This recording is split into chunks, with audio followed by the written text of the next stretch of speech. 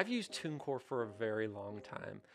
I'm on my account right now and you can see that my first song was distributed through them in January 2009. That means coming up on 11 years. That is crazy. I've made about $750,000 through this account. So you can obviously tell that I'm a fan of TuneCore. They mean a lot to me as a distributor. And in this video, I kind of want to give a review of some of the things I like about using TuneCore as a distributor.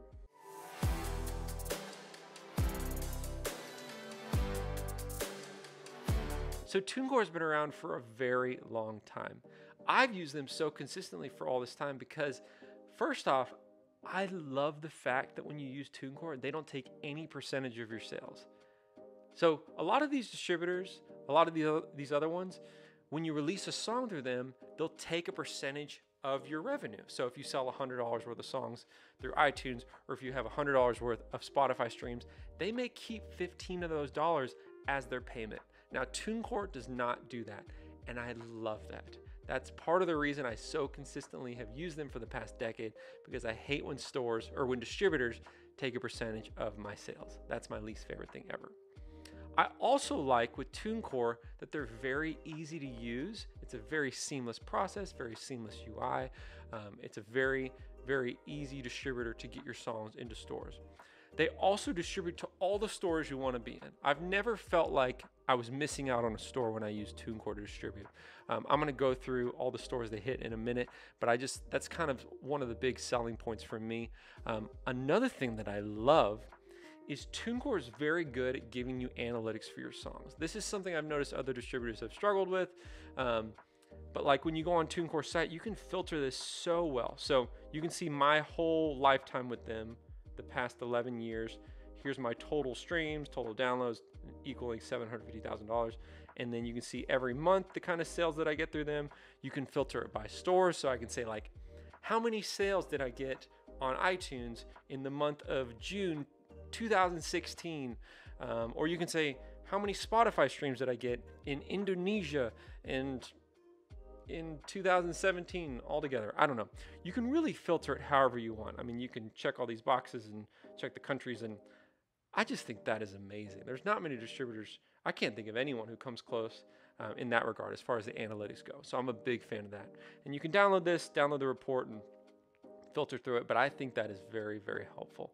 I'm not the only artist who has consistently used them for so long. I know that TuneCore, I read this on their site, their artists have made over $2 billion by using TuneCore and getting their songs into stores, which is insane because I don't think any other distributor even comes close to that. So they definitely have a loyal following, a loyal user base, and I'm part of that. So let me show you a little bit of the site and kind of what you can do on here, what it's like. So here's the analytics, like I said, where you can see all your sales and filter, and it's very intuitive and self-explanatory. So I'm not going to go too much into the weeds on this, but I'm a big fan of that.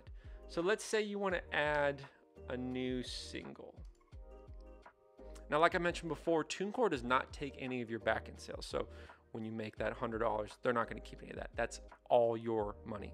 The way that they get paid is you pay them to put your songs in stores. So if you want to release a new single, it costs $9.99 per year per song. So I'm going to release a song right now, hypothetically, that's called Love Song. That's very creative. Actually, I have an original song called Love Song, so I'm very creative, right? My name, Landon Austin. The primary genre, we're going to say it's French pop, children's music. The release date, December. We'll do the end of December, year 2020. And then this, I'm going to leave that the same, the time, create my single. Oh, does this song have explicit lyrics? No. Does it have an explicit version of the track? No. Save my single. Okay, so now that we've created the details to the song, we need to add the stores. Now this is very intuitive, it's super easy. I normally just check this box, deliver to all current digital stores, and you'll see that they hit iTunes, Apple Music, Spotify, Amazon Music, YouTube Music, Pandora, Deezer, etc. All these. TikTok, that's a good one. All these stores. And then if you want to, you can do the store automator. So anytime that TuneCore adds new stores that they distribute to, it'll automatically release your song to those stores. It's a one-time $10 fee, and it covers you for life. So anytime those new stores are added, it'll just add the songs to those stores. So I'm going to leave that checked. I'm going to pay for that. Great. And then down here, you're going to put the songwriter. Now, I'm the songwriter. I'm also the main artist. This is not an instrumental.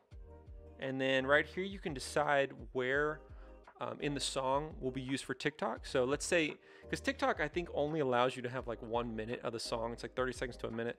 So the start time of my TikTok version of the song, we'll say the chorus starts at exactly the 1 minute marker.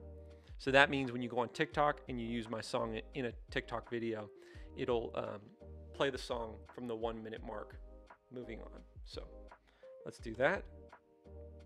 Great. You can do a pre-order. I'm not going to do a pre-order. And then you have to add an artwork. This is very easy. I don't really have an artwork right now, but you just do upload artwork and hit save and continue, but I don't have that for now. It's very easy though. That'll fill it in. And then all you got to do is you need to buy your credit. And here you can add YouTube sound recording revenue. This is where they collect the money from the song anytime it's used in a YouTube video. So if someone wants to use your song without your permission and puts in their video, this will enable you to run ads on it and collect that money. And that's another earning pool that you can tap into. They also have this thing called TuneCore Social. Now, I've never personally done this before, but if that's something that's intriguing to you, you can do that as well. Typically, I'll just do the single distribution credit, hit proceed to checkout, pay, and then I'm done. And then on my release date, the song will be live in stores. So it's very easy. Another thing that I enjoy about TuneCore, again, this comes back to the analytics, but I like their daily trend reports. So if you go to money and reports, you can see how you're doing on a day-to-day basis. You can see how you're doing on a weekly basis, how you're doing on YouTube, and all your sales, and just further kind of break down the analytics behind your sales. And I'm like a really big numbers guy. I love to read that stuff. So I think that's cool about TuneCore. And the last thing I want to mention, they have other features, but these are the main things that I use. Video monetization, Facebook and Instagram Reels. When you go on here, you can check these. And when you do that, that enables you to monetize your song anytime it's used on Facebook or Instagram, kind of puts it in that pool of songs that people can use in their video content on those platforms. So I like to check this on when I can. It's just another revenue stream. I really like doing that. I like monetizing my songs everywhere that I possibly can, and I like that TuneCore enables me to get my songs onto Facebook and Instagram and to monetize that. But that is it for this video. If you want to check out TuneCore, make sure you use the link in my description. That'll save you 20% on your next album or your next single. They even do ringtones, so that'll save you some money on distributing ringtones. But check it out. Use the link down there, and thank you for watching. I'll see you in the next one. Bye-bye.